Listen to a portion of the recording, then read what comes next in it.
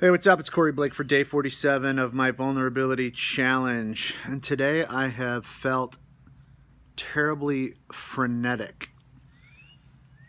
I think it is the isolation setting in, and I'm trying to manifest things that will take me out back into the world of community.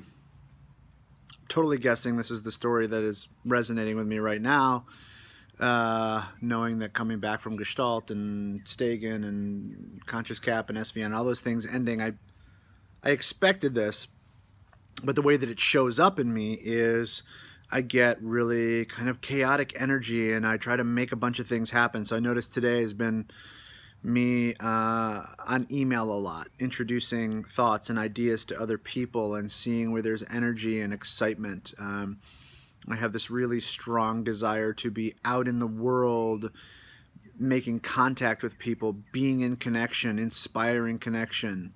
And sometimes when I have that energy and that excitement and no outlet, this is how it kind of manifests in me, in this frenzy of energy.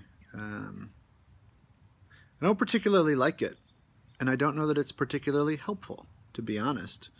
We'll see. I cast a bunch of nets today. I probably threw out 100 fishing lines, and I will be curious to see, if the energy is responded to or not.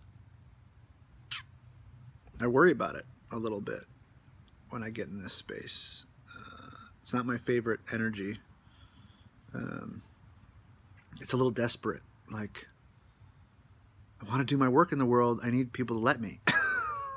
I don't like being in the position of asking.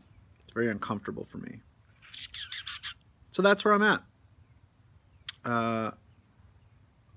Yeah, I think it's temporary, but it's weird and uncomfortable. Thanks for listening. If my vulnerability challenge inspires you, I hope that you'll share something real. I think certainly something that you feel from me if you watch my vulnerability challenges is it's always a roller coaster.